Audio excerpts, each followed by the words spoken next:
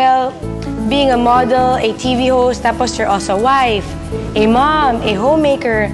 I mean, that's challenging. But you know what? I think I'm doing just fine. As much as I give time for my family, my work, I also give time for myself. They say when a woman goes through something, she colors her hair. When she wants to feel brand new, she colors her hair. So it has an impact, not just to me, but for every woman. Pero don't get me wrong, taking care of yourself doesn't mean you need to spend a lot of time or money. It sounds like such a small thing, coloring your hair, but it makes such a big difference in how you look and how you feel about yourself. If there's anything I want to tell women, never apologize for wanting to look good. I'm worth it. You're worth it.